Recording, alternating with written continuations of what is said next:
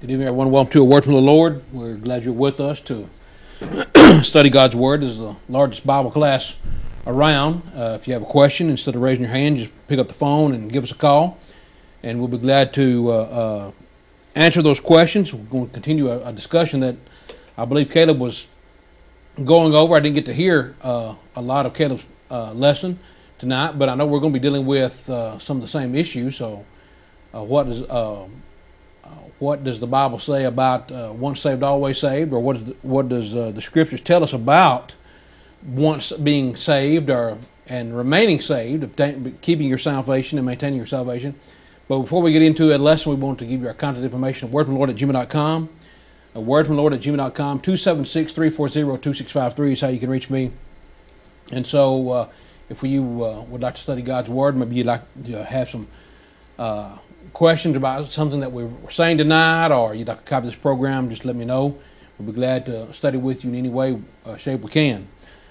One of the things I want you to consider before we get into this lesson is just to show you how the devil operates.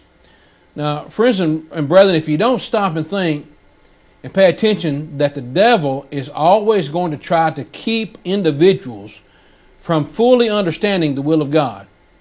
And so anything he can do is going to disrupt or hinder our understanding God's will for us. In Matthew 4, verse 5 and 6, the devil, you all know, the devil quotes Scripture.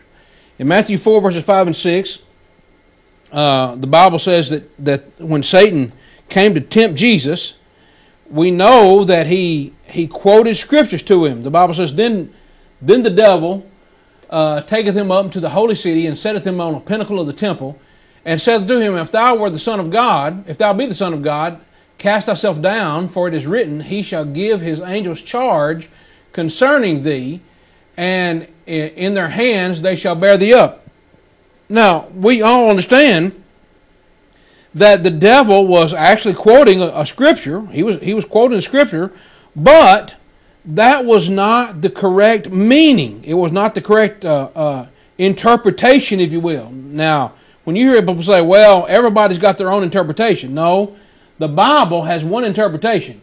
And it's our job to get out of the Bible what God put in it. In other words, God had a meaning that He put in the Bible, and it's up to us to get that one meaning out.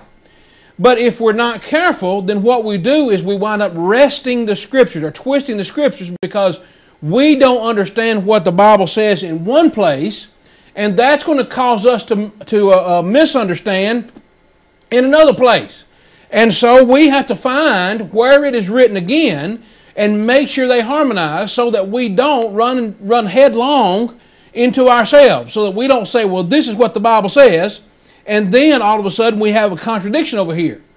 And that gives us some confusion. And that's where people are today. When they don't understand one part of the Bible, and they have made up their own doctrines, and then something else is brought up. Now, instead of giving up what they formerly believed as wrong and harmonizing it with what they now know is a new truth or more truth, instead they change the new truth to fit what they've already learned. And here's an example of this. When you talk about once saved, always saved, people will always, they seem to always not be willing to give up the idea that once saved, always saved is false. It's got to be true. They're operating on the premise that once saved, always saved is true, so therefore anything that is contrary to that idea has to be made to fit this era of once saved, always saved. Instead of giving it up and saying, you know what, maybe once saved, always saved is not true, and I need to reevaluate what I've always believed. And so that's where we are. Now, here's a good example. This is. I just want to play you just a few seconds of a call that came in last week. And listen to what the gentleman says and how it shows that when you don't understand one thing about the Bible, then you will mess up somewhere else. Listen to what he says. He's talking about being sinlessly perfect. You on Word from the Lord? Yeah, I'm guessing the reason everybody in your church is perfect is probably the reason nobody's there. Well, one thing, I don't have a church. All right, No, number one. sir, Number one, you do have a no. You got to say your piece. I don't have a church. Number one, and number two, Sure. everybody in the church that I'm a member of is not perfect, sinlessly perfect. Oh yeah. Well, you're just standing there saying they are perfect. I didn't. But you don't. I didn't don't say have sinlessly perfect. idolaters. I didn't say sinlessly perfect, sir. Yes, sir. Yes, I did sir. not say sinlessly perfect. It's, See, the problem you have, sir, is you think that since you can't be sinlessly perfect, then you can be a vile sinner and still get to heaven. But the Bible clearly says... No, sir. No, sir. I know I'm a sinner. I sin every day, just as you do. Okay, so what's your point? All right, now, the man is saying, well, you claim to be sinlessly perfect, but because you sin, if you sin every day, then you're a sinner. And see, friends, here's the problem. When people take the wrong premise, when they start off on the wrong foot, then they're always going to come to the wrong conclusion. Friends, just because you can say that you have your sins forgiven, that does not mean that you're sinlessly perfect. And just because you say, I'm perfect, doesn't mean that you're saying I'm sinlessly perfect. Let me ask you this. Ask yourself this question. If you sin, can you still be perfect? If you sin, can you still be perfect? Now, somebody's out there saying, well, no, you can't be perfect if you sin. Well, let's look what the Bible says. In Romans chapter 3, Romans 3 in verse 23, we all this, all have sinned and come short of the glory of God. See there, everybody sinned, James, so you know you can't be sinlessly perfect. No one's saying sinlessly perfect. See, that's what you're concluding. All right, all have sinned and fallen short of the glory of God. And then in John chapter 1 and verse 8. 1 John chapter 1 verse 8. If we say we have no sin, we deceive ourselves and the truth is not in us. If we confess our sins, He is faithful and just to forgive us our sins and to cleanse us from all unrighteousness. If we say we have not sinned, we make Him a liar and His word is not in us. Now, here's what you have to understand. There is a harmony between sinning and perfection. You can sin. It is possible for a person to sin and a person to still be perfect. You saying, James, that's just you can't do that. You can't say that you're perfect if you're saying you have sinned. Well, see, you're hearing me say sinlessly perfect, and I'm not saying that. I'm saying you can be perfect, and at the same time, you might sin. Here's how you do that. Just look at verse 8 and 9 again. If we say we have no sin, we deceive ourselves, and the truth is not in us. I'm not saying that we don't have sin, but here's the harmony here. If we confess our sins, He's faithful and just to forgive us our sins and to cleanse us from all unrighteousness. Now, can we say that we're perfect if our sins have been cleansed? See, when you have one false doctrine, I'm going to come back to this, but when you have one false doctrine, you start making God a liar. You start making God a liar when you start taking a man's doctrine or an erroneous doctrine. You start making God a liar, because God says that we can be perfect. In Matthew chapter 5 and verse 48, look at what Jesus is saying. Jesus says, "Be ye therefore perfect, even as your Father which is in heaven is perfect." Now, why is Jesus telling us to be perfect if He knows we're going to sin? Well, the answer is, friends, Jesus is not saying be sinlessly perfect. He's saying be perfect. You are adding the sinlessly part. You are adding the sinless part. Jesus is saying be perfect. So the problem lies in the fact that when people say, hear us say be perfect, then you hear sinlessly perfect. No one ever said that. No one's ever saying that we can be sinlessly perfect, that we can go through this life and not sin whatsoever. Paul said in Colossians 3 in verse 28, actually I got the wrong verse up here, I do believe. It's Colossians 1, verse 28. Paul says, whom we preach, warning every man and teaching every man in wisdom, that we may present every man perfect in Christ Jesus. Now, friends, I know that I'm in Christ. I have obeyed the gospel. I have done what the Bible says a person must do to be added to the body of Christ, which is his church, which is in Christ. Romans 12, verses 4 and 5. We are all one body in Christ. All right? I have repented I have believed that Jesus Christ is the Son of God. I've repented of my sins. Luke 13:3 and Acts 17, verse 30. I've confessed that Jesus Christ is the Son of Man, Son of God, and that He died for my sin. I believe that. And I have been baptized for the remission of my sins. And the Bible says that's when God added me to the church. Acts 2, verse 47. God washed away my sins. He took away my sins. He made me sinless and put me in Christ. Now, I have an obligation. I have an obligation to continue to be perfect, or to strive to be perfect, complete in Christ. Not sinlessly perfect, but to be complete in Christ. So here's the harmony. Here's the harmony.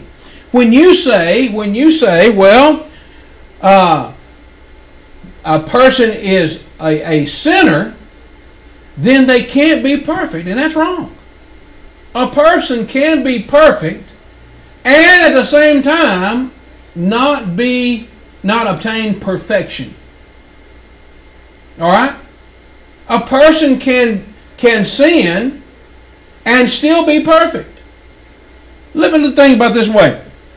You just pick your favorite athlete or star or whatever. I don't know anybody I don't know the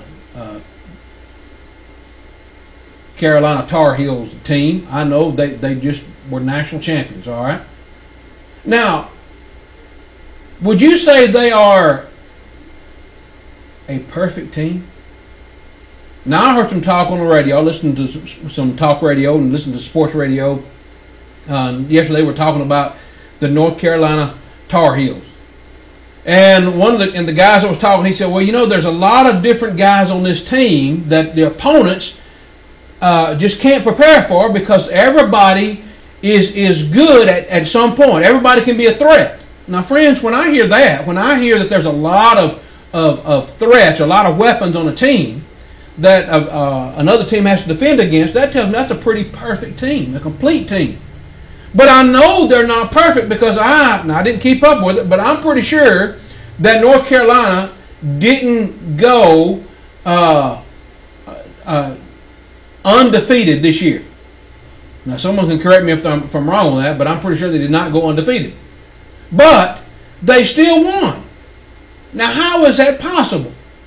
It's possible to be defeated and still be a perfect team. It's possible to make some mistakes but still be so complete that you are good at what you do, and that's what a Christian is. A Christian is not sinlessly perfect, but yet he can be perfect in Christ.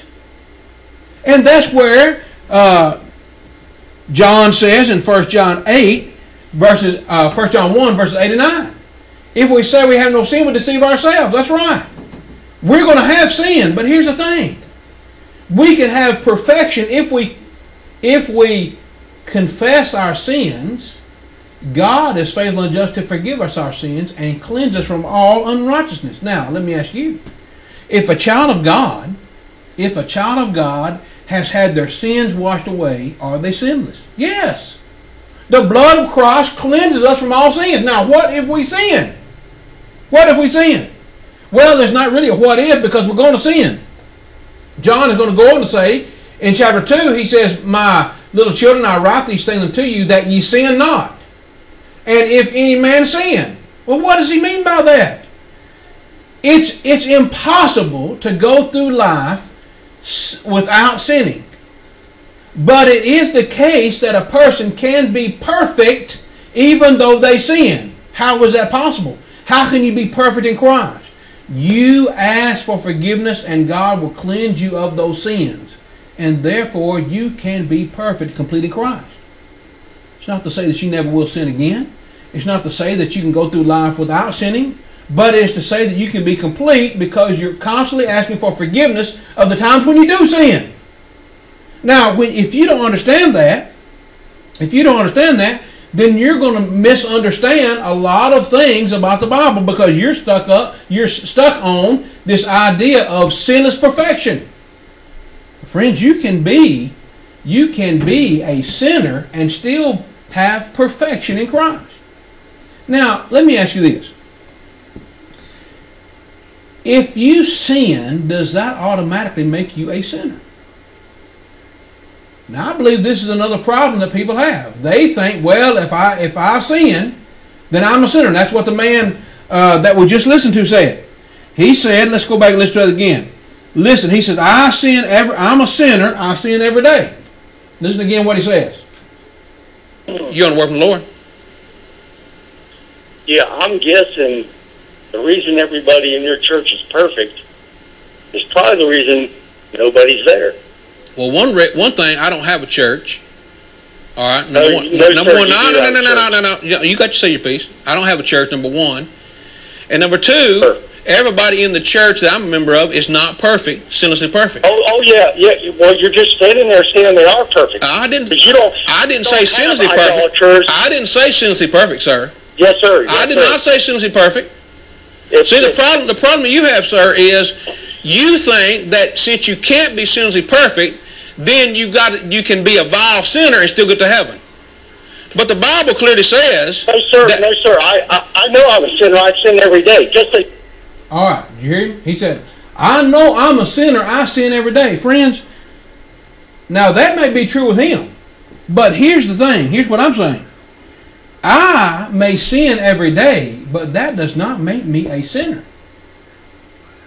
Now think with me. I wish someone would call in and tell me what they do for a living. Just give me their occupation. And then I'm going to ask them, is that what they are? See, now let me put it this way. Friends, I've worked on my car before. I've changed things on my car. I've changed the brakes on my car. I've changed spark plugs and changed the oil and things like that. Now, if I work on my car, do those things like that, you might ask me, well, James, are you a mechanic? No. I am not a mechanic. I'll be the first one to tell you, I'm not a mechanic. There are some things mechanically I know how to do. I'm not a mechanic. That is not my livelihood. That is not what I do. But yet, I have done some mechanic work. But I'm not a mechanic. I've painted walls in my house. I've painted different rooms in my house. I'm not a painter. Someone said, James, what do you do for a living? I'm not a painter. Oh, but I thought you said you just painted this room. I did. I'm not a painter, though. I can do some carpenter work, but you know what? I'm not a carpenter. See, there's a lot of things you might do. That does not make you that thing. All right? Other day, it was pouring down the rain. You know what I did? I ran to my car. Now, if someone says, well, James, are you a runner? No, I'm not a runner. I'm not one of these guys that gets out here and runs, 5 miles every day. No, I'm not a runner. But I can run. See? Now, someone says, well, do you sin? Yeah, I sin. I sin. But I'm not a sinner. In other words, that is not my practice. Look what Paul says in Romans 6 in verse 12. Romans 6, starting in verse 12. And friends, this is what I'm trying to say. This is where people misunderstand, and because they misunderstand this, then they get off on once saved, always saved. Because they can't get over the fact that, well, I sin, and then they say, well, I'm a sinner, but I know that God's going to save me, so therefore, once saved, always saved. No. See? Because you don't understand one thing, you're going to jump to another conclusion here. Look what Paul says. Let not sin therefore reign in your mortal body, that you shall obey the lust thereof. If sin is not reigning in your mortal body, You don't obey it. Now, does that mean that you don't sin? Does that mean that you're not drawn away after your own lust and enticed? And when lust is conceived, it brings forth sin, James 1, 13 through 15. Does that mean just because you're in Christ now, does that mean that you don't have any sin, no sinful desires? No. That's not what that means at all. It just means it doesn't reign in your body. Neither yield yourselves members as instruments of unrighteousness unto sin. In other words, your body does not become a tool for unrighteousness, but yield yourselves unto God as those that are alive from the dead, and your members as instruments of righteousness unto God. Now look at verse 14. He says, for sin shall have no more dominion over you, for ye are not under the law, but under grace. Now, wait a minute. You mean to tell me that if sin doesn't have dominion over you, you can still sin? See, friends, this is what we're talking about. It is possible for you to sin, and yet for sin not to have dominion over you. It's possible for you to sin, but not be a sinner. Paul says, what then? Shall we sin because we are not under the law? Now, he just got through saying that that sin does not have dominion over you, and then in the next verse he says, shall we sin? You mean it's possible to sin, Paul? Yeah, it's possible to sin. But you don't sin so that grace may abound. Romans 6, verse 1 and 2. He says, know ye not that to whom ye yield yourselves servants to obey, his servants ye are to whom ye obey, whether of sin unto death or of obedience unto righteousness? But God be thanked that ye were the servants of sin. Now notice the difference.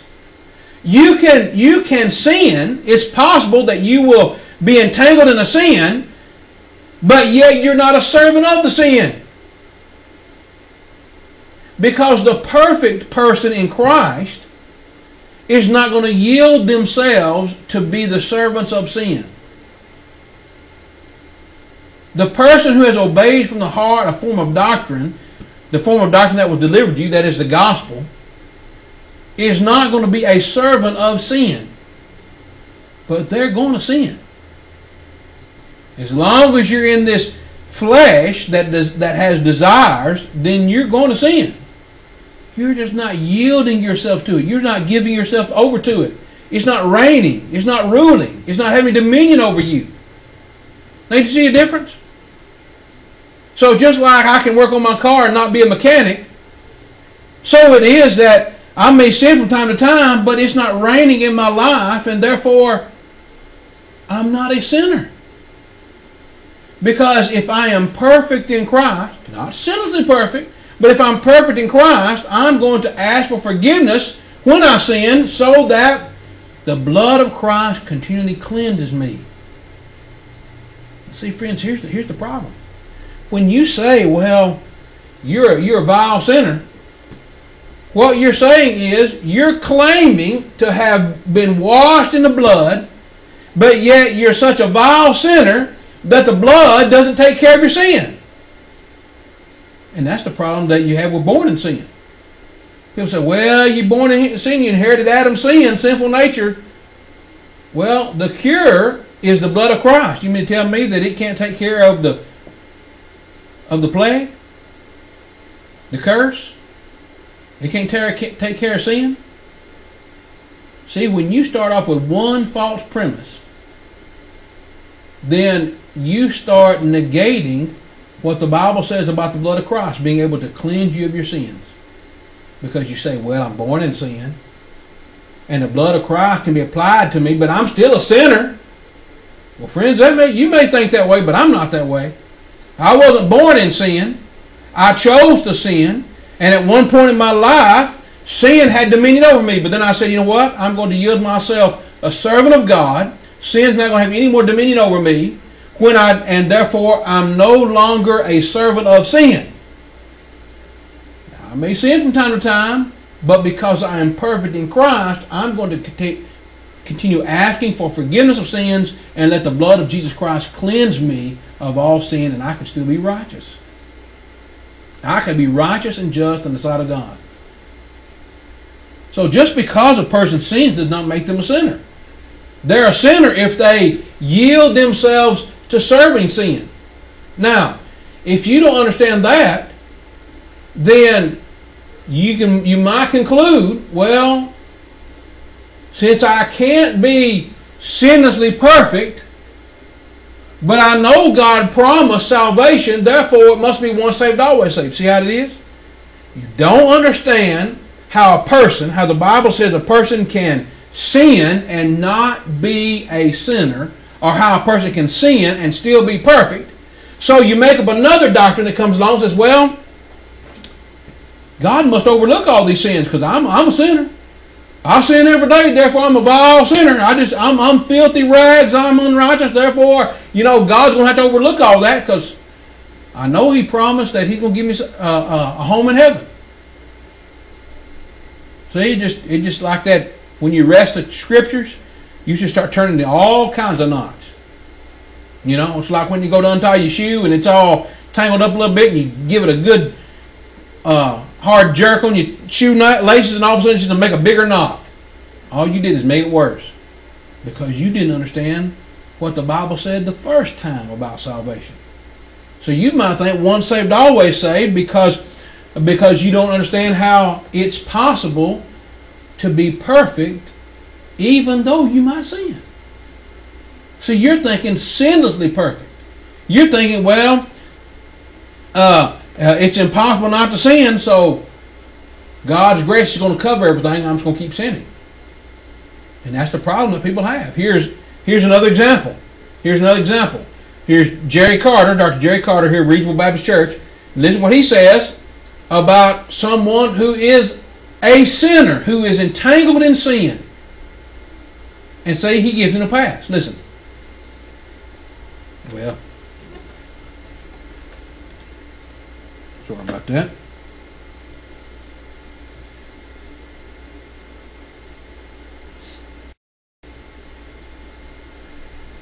See if it'll go now. All right. May have to pass on that one.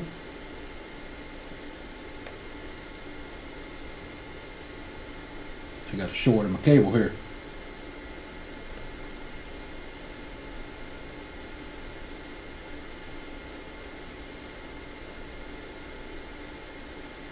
Try it one more time.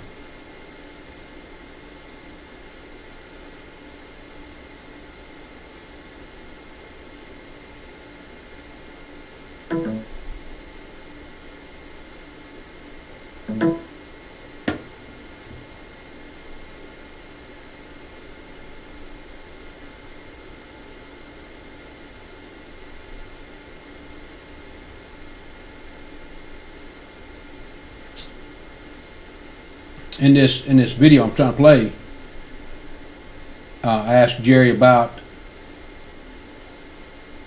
a man sinning, an adult committing adultery, and he says, well, I don't know that a saved man would do that. Well, why not? Any other individual comes along and says, well, I'm saved, and people say, well, I'm a vile sinner, but they'll still say they're saved. So why is it then that a saved man couldn't commit adultery? And it's because they're looking for sinless perfection. They're looking to be sinlessly perfect. And so they say, well, I don't think a saved man would do that, but all the other people that don't commit adultery, they still say they're saved, and yet they'll admit that they're vile sinners. So then, how is it possible?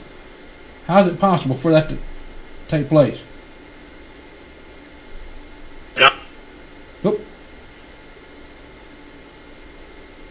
God, and He gives a whole list of things there that can't separate us from the things of God. Okay, so along those lines, let me ask you this then.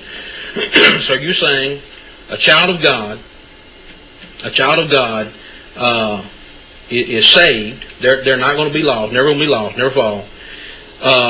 What No, I if, didn't say they weren't going to fall, because they okay, will all right, backslide. not going to be lost.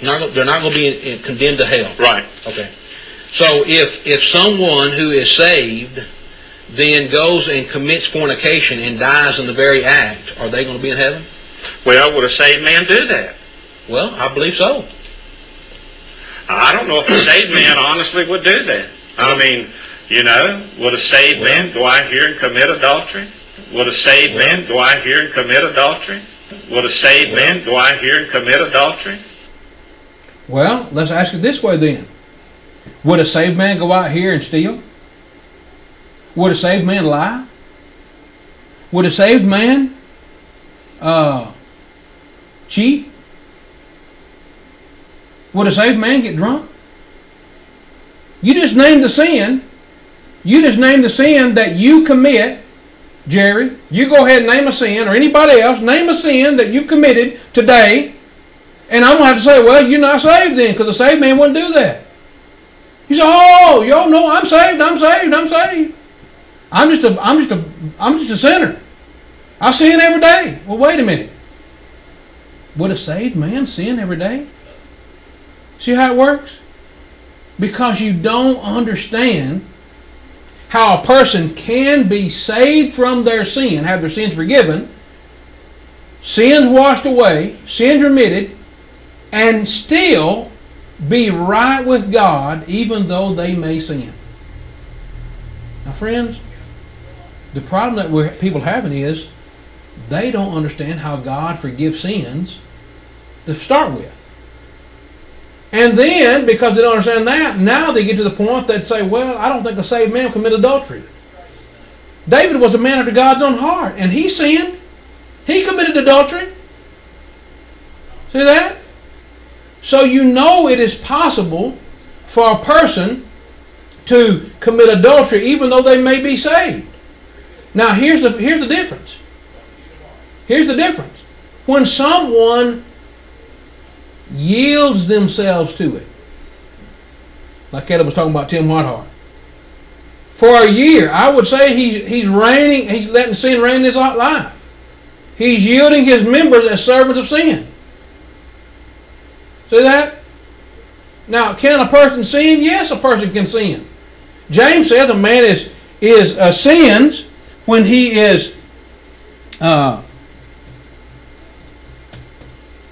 drawn away of his own lust. He's tempted when he is drawn away of his own lust and enticed.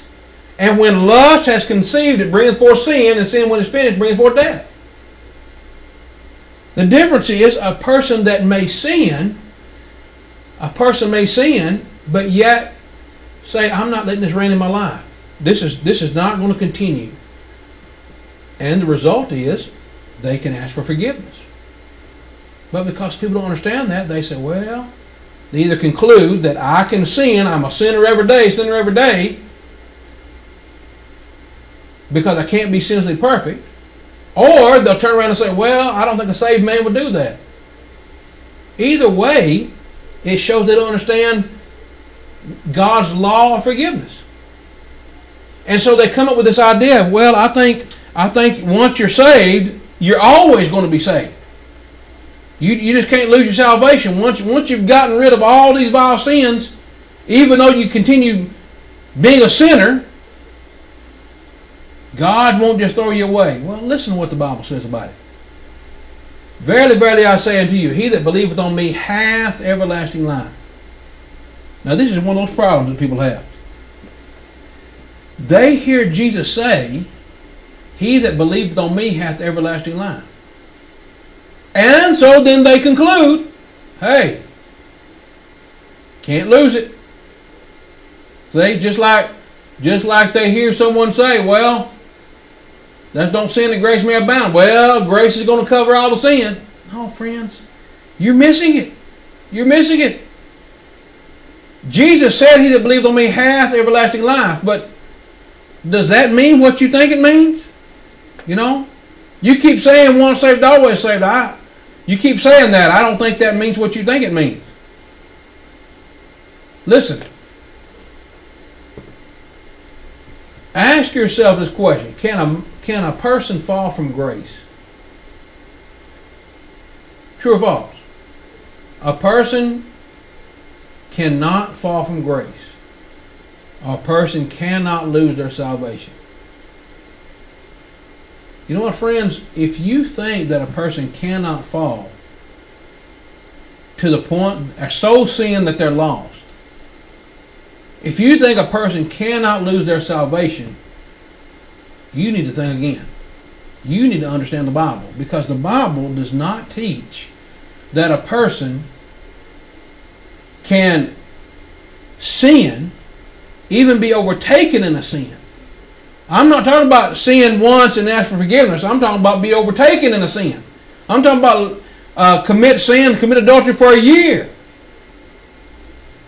and still maintain a proper relationship with God to the point that they are going to maintain or retain the hope of salvation. Here's what Jesus said. He that believes in me hath everlasting life. You need to understand what hath means. Someone say, well, hath means that you hold it and you've got it. It's permanently secured. No, friends, hath just means that you have something. It doesn't mean that you can't lose it. Here's what you have in connection with eternal life. See, this is another verse. If you think that Jesus is saying you cannot lose your salvation in John chapter 6, in verse 47, you need to listen to what Paul says in Titus 1 and verse 2. And it will shed some light on what Jesus said. Titus chapter 1 and verse 2. Paul says, in hope of eternal life, which God, that cannot lie, promised before the world began. What did God promise? Eternal life? No, He promised the hope of eternal life. In hope of eternal life, which God promised before the world began. In other words, God said, I'm going to provide eternal life. But man has only the hope of eternal life, because if they yield themselves servants unto sin, if they yield themselves as instruments of unrighteousness, if they continue to sin, guess what? They don't have the hope of eternal life. If the Bible says that no sinner, if the Bible says that adultery, fornication, uncleanness, lasciviousness, idolatry, witchcraft, hatred, variance, emulations, wrath, strife, seditions, heresies, envyings, murders, drunkenness, revelings, and such like shall not inherit the kingdom of God. If they will not inherit the kingdom of God, how can a person be engaged in those things? In other words, continually commit those things and still have a hope of eternal life. So you've got the Bible contradicting itself. But no, the Bible's clear. You have the hope of eternal life if you're not continually yielding yourselves instruments of unrighteousness. You can be freed from sin, cleansed from your sins by being obedient to the gospel. And if you sin, you ask for forgiveness and God will continue to cleanse you. But if you engage in yielding yourselves servants of unrighteousness and engaging in these sinful activities, Paul will say, walking in them. Notice this. Let's look at Colossians 3, verse 5. He says, mortify therefore your members, that is to put them to death, which are upon the earth, fornication, uncleanness, inordinate affection, evil concupiscence, and covetousness, which is idolatry, for which things sake the wrath of God cometh upon the children of disobedience, in the which ye also walked sometime when ye lived in them.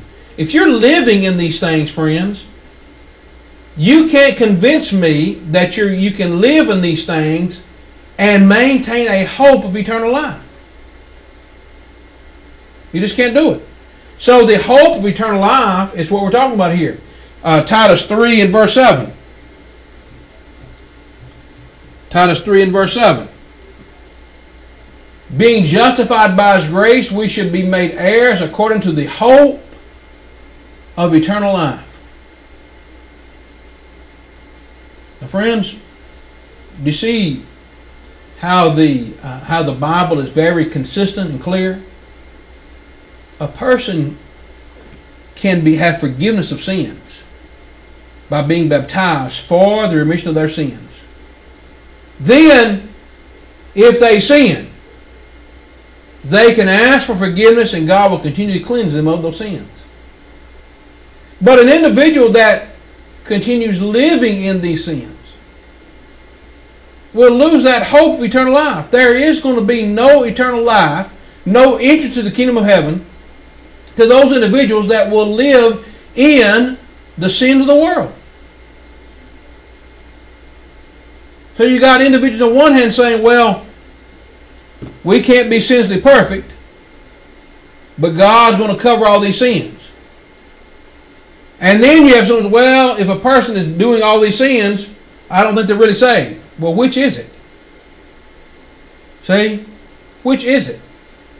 You're confused on both ends because you're missing what God is saying. A person who is yielding themselves service of unrighteousness doesn't have a hope of eternal life. So when Jesus says He has eternal life, He's talking about individuals who will continue in His Word and not continuing in sin. Now notice the contrast here. A person who continually engages in sin does not have a hope of eternal life. But a person who will have a hope of eternal life, look what he engages in. John 10, 28 and 29. I give unto them eternal life, and they shall never perish. Neither shall any man pluck them out of my hand. My Father, which gave them me, is greater than all, and no man is able to pluck them out of my Father's hand. Now someone reads that and they says, well, see that? They were given eternal life. They'll never perish. No one can pluck them out of God's hand. But friends, you can pluck yourself out of God's hand. You can remove yourself from the hope of eternal life, which is what we're talking about here. A person that continues to engage or goes back into the world. Let's look at this. 2 Peter 2 and verse 20. If after they have escaped the pollution of the world through the knowledge of the Lord and Savior Jesus Christ. You mean they're escaped? That's right. Sins are washed away. They're gone. Now watch this. They are again entangled therein and overcome. The latter end is worse with them than the beginning. So they have escaped the pollution of the world, but yet now they're entangled again therein. And the latter end is worse than the beginning. Friends, how is it if you are a sinner, but yet you're saved by the grace of God, but you're still a vile sinner, sin every day, therefore you're a sinner. How is it that you can be entangled in those sins and have the end better than the beginning? See what we're talking about? Individuals who don't understand the doctrine of salvation, who will say once saved, born in sin and once saved, always saved. They have it just backwards. They say their beginning is better than their end.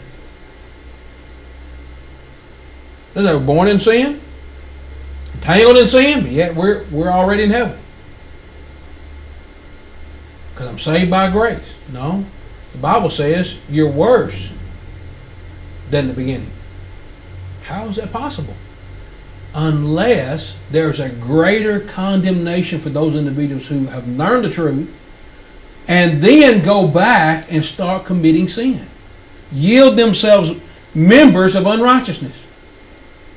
All right? So you can sin. You can lose your salvation, the hope of salvation.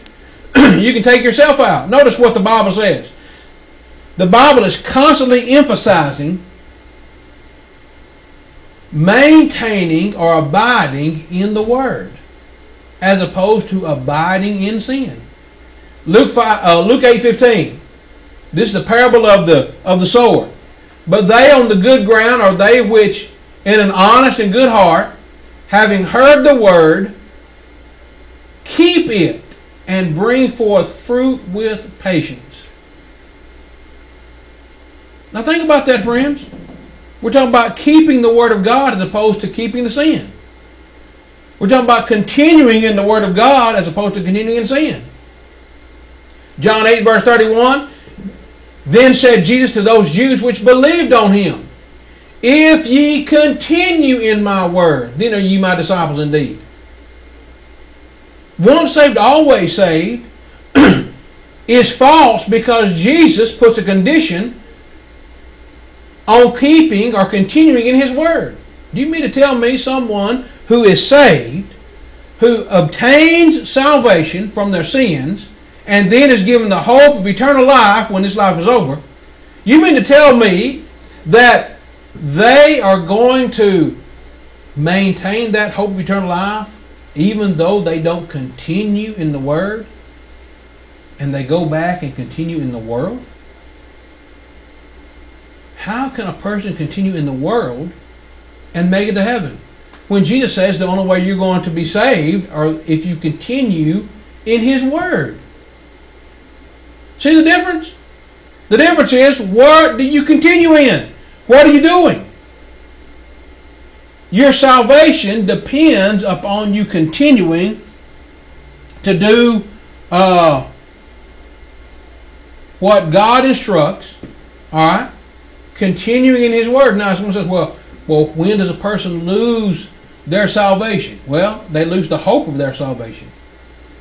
When they sin and fail to repent of it.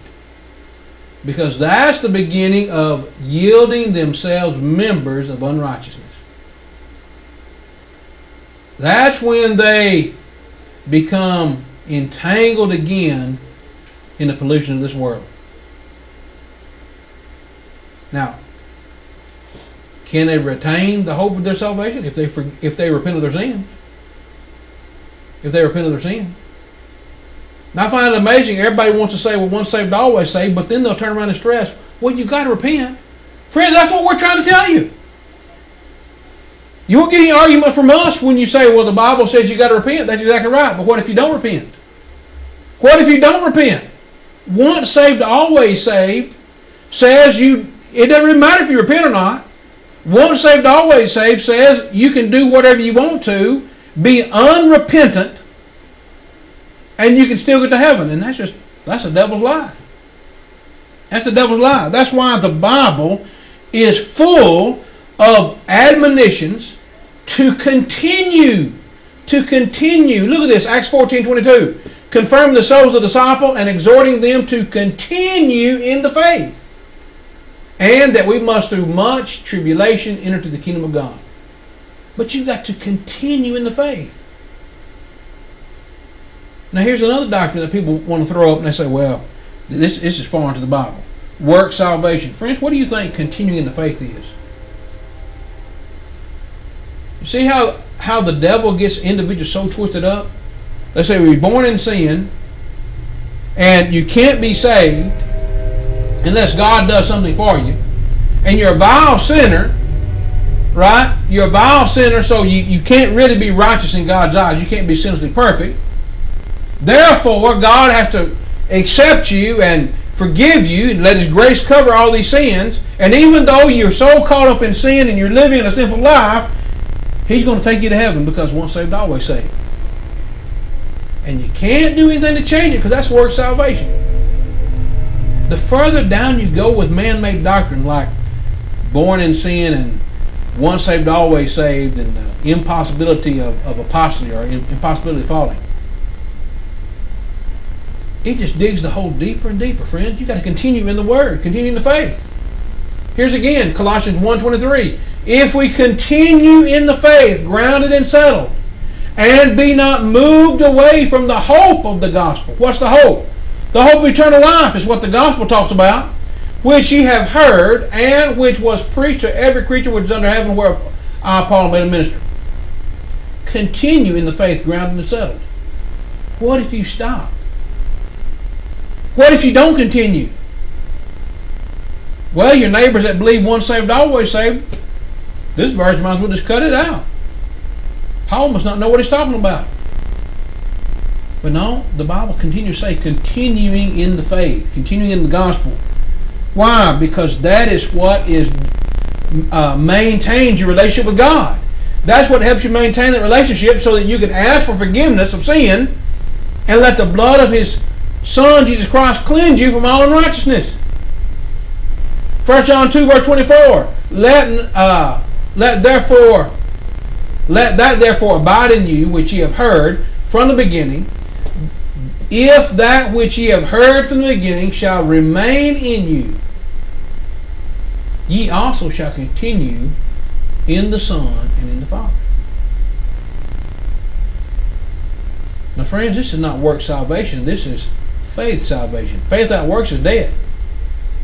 Faith is what keeps you continuing in the Word, abiding in the Word, making sure that you're walking in the light as He's in the light, maintaining a fellowship with Him so that you can continue asking for forgiveness of sins. But once saved, always saved is foreign to the Scripture. It's foreign to the Scripture. Verse 28, 1 John 2:28, and now, little children, abide in Him, that when He shall appear, we may have confidence and not be ashamed before Him at His coming. Can you abide in Christ while at the same time abiding in the Word? Can you continue in the gospel while at the same time continuing walking in the lust of the flesh and yielding yourselves members to it? Can you continue walking in the Word, abiding in the Word while you are abiding in the world? Impossible. Impossible. And so the way to maintain your salvation, or obtain salvation, is you believe that Jesus Christ is the Son of God. John 8:24. If you believe not that I'm He, you'll die in your sins. You repent of your sins. Acts 17 verse 30. God commands all men everywhere to repent. Confess that Jesus Christ is the Son of God. Acts 8:36 and 37. And then be baptized for the remission of sins. Acts 2:38 and Acts 22:16. Why darest thou rise and be baptized and wash away thy sins, calling on the name of the Lord? So now you're added to the Lord's body. Now you got to continue. You got to continue walking, abiding, heeding the Word, not being tangled again in the world, or you'll lose your salvation. You'll lose the hope of salvation that God has given. Look at 2 John in verse 9. Running out of time here. 2 John. Don't ask me what chapter. 2 John verse 9. Look what the Bible says. He says, whosoever transgresseth and abideth not in the doctrine of Christ hath not God. He that abideth in the doctrine of Christ hath both the Father and the Son. Friends, you can't abide in Christ. You cannot abide in the doctrine of Christ and at the same time abide in the world. So when we say a person can be perfect, we're saying they continue to abide in the doctrine of Christ. They continue to abide in the Word. They continue to live their life according to these principles. And that would include asking for forgiveness of sins, repenting of their sins, and God will forgive them their sins. Not sinlessly perfect, but yet they are perfect in Christ. Not entangled in the world, but walking in the Word. See that? Now, when you stop walking, that's when you walk in darkness. That's when you fall. That's when you lose that hope of salvation. So, here's the thing. Salvation has two sides. It has God's side and man's side. And God is faithful to keep His word. That is, He'll provide eternal life to those who are faithful unto death. He's faithful to keep His promise. If man is faithful to keep his word. You have to be faithful to God. I have to be faithful to God. in order to obtain the hope of salvation, hope of eternal life when this life is over. So, can a man lose his salvation? Yes. If we let go, if we stop walking, we stop heeding His word, rendering obedience to His word, we'll fall. Yeah, once saved, always saved is the devil's lie. You let go of the word, you stop listening to it, stop heeding it, you'll fall. Friends, I hope this helped. We're out of time. Hope this helped. If you have any questions, I hope you will call me and let me know any way that I can assist you. Here's how you can reach me at wordsfromthelord@gmail.com, 276-340-2653. Till next time, friends, always make sure you're getting a word from the Lord. Have a good night.